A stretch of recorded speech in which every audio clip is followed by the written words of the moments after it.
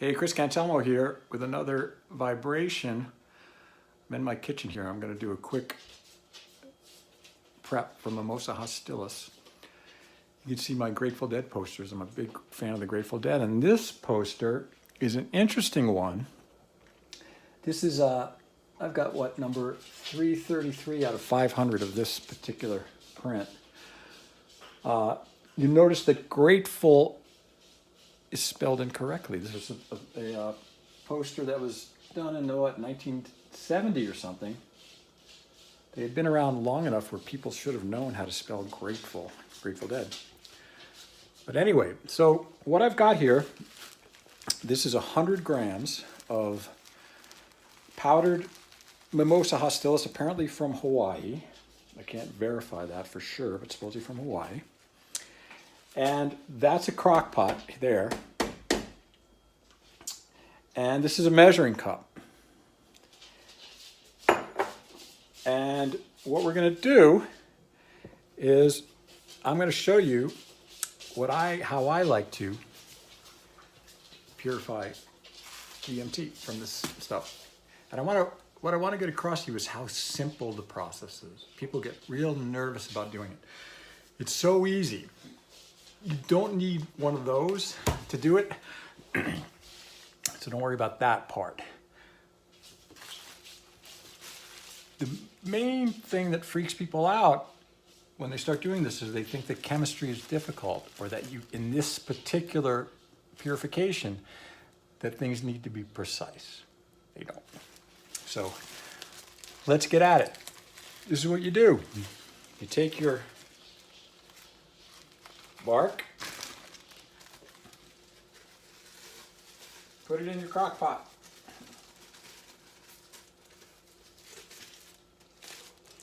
Now what I like to do is add enough water. So there, you can we get in there? Can you see what's happening here? That's what that looks like right there. I'm gonna do that. Now that's 100 grams. So I'm gonna start with, I think I'm gonna need about, I'm gonna put about, let's see, if we had 1 cup, that's about 1 cup. What you wanna do is you wanna get all the bark wet without adding so much water that things get diluted. See, I'm gonna add a little more. So right now that's about 2 cups. And you wanna, I'm creating a little bit of, you can see the powder, that dust coming up. You don't really want to inhale this dust. It's not particularly good for you, just like any other dust. Anyway, so you do that. You can see you get it just like you were making tomato sauce or something. Stir it around a little bit. Just want to get all the bark nice and wet. And now I'm gonna go grab my vinegar. Be right back.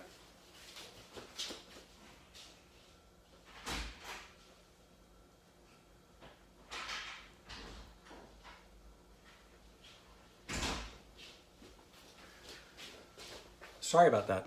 Should have had this ready to go. So now I just take my distilled white vinegar, and I'm gonna pour, I don't know, maybe half a cup, just a little. You just wanna acidify things.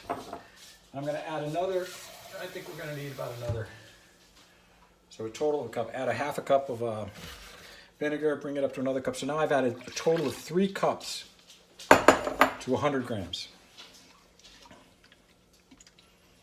And we're gonna mix it all up. Stir it up, stir it up just like you're stirring up your pasta sauce. Or some kind of chili, like a thin chili or something. I don't know, you get the idea. You can smell the vinegar coming up. Mix it up. Okay.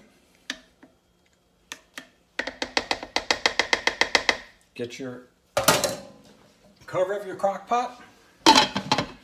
Mine's a little dusty from the last time I did this. And we're going to turn it on. And why isn't it coming on? Oh, is it plugged in? There we go. And now I'm going to put on low heat for, I put it for 3 hours. We're going to let that go. And what's going to happen there, what's going to happen here, is the, right now, the DMT is in, it's probably a salt in the cells. It's existing probably in an ionic form. And this, in this process, the vinegar is going to help break down the cell walls, and because you want to release the DMT, you got to get the DMT out of the cells, break down the cell walls, break down the cell membranes, release it into the solution. The acid helps that. The acid also helps to increase the ionic strength of the solution, so that later when we do an extraction, the you want as few fats as possible to dissolve, to be associated with the water. The higher the ionic strength, the less problem you have with fat. But really, the vinegar at this stage really just helps break down the cell walls, I think. And so we're going to let that go now. And then I'll make another video in 3 hours, or when that's done. What I'll probably do is just let it, turn it off in 3 hours and let it sit overnight. It doesn't matter. You can do it. This stuff isn't time sensitive or anything. It's real. These compounds are really stable. So I know a lot of people get crazy in the beginning of a Gordotech, and they want to weigh everything out perfectly. You know, don't get silly. Don't get crazy. This is a very simple extraction. The only critical part of this whole process, and you'll see it in a subsequent video, is when you once the DMT is in solution as a salt. Right now that's an acidic solution. You need to bring the solution to increase the pH. It has to be up to pH 12. It can be pH 13, it can be pH 14. All that has to be is above pH 12. It doesn't have to be precise at all. This is really just bucket chemistry. So, and you can tell when you get to the right pH, because the solution goes from a deep purple to black. It goes gray and then black. And as long as it stays black when you stir it up, you know you're above pH 12. And I'll weigh out enough. We're gonna see how much solution comes out of this, and based on the total volume we have, we're going to add enough sodium hydroxide to make sure by the book that it's pH 12 or above. But you'll see it's not, as long as it's greater than pH 12, or at least pH 12, it works. It's not that critical. So see, this stuff is easy. Anybody can do this. It's very simple. More to come. Chris Cantelmo here.